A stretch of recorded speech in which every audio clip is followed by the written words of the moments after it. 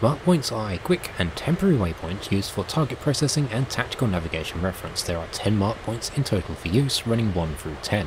Starting with the simplest to make, on the upfront controller we'll press Mark, and we'll create an overfly markpoint, placing a mark of our aircraft's current location.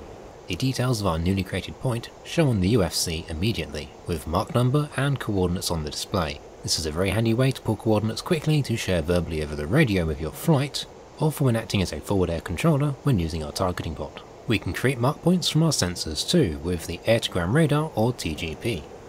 Cycle the special cursor function OSB, bottom left, to mark. In the rear seat this can also be achieved by pressing the castle switch left short, which cycles between mark and Q. Then with our cursor or reticle over the location we wish to save, press TDC to press in the front seat or hand control the trigger, full action in the rear seat. Don't forget it's best to laser range find beforehand with our targeting pod to ensure the accuracy of the point created. Our radar will only show up to the 5 most recently created mark points. You can see our mark points overlaid on the TSD map, represented by a small triangle. When you exceed your 10 mark points they will roll over and start overwriting from number 1 again. With some mark points created, we can now make use of them.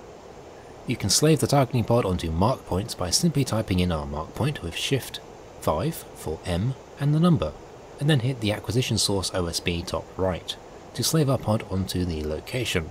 From here we can move in and engage.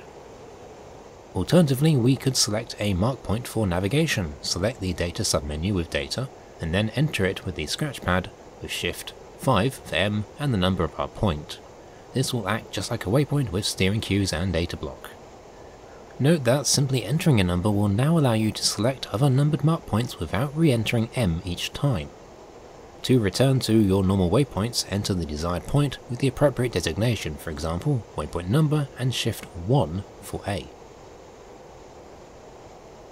Lastly, we can manually define a mark point, create one with UFC mark for overfly, and then edit it just like you would a normal waypoint entering the new coordinates.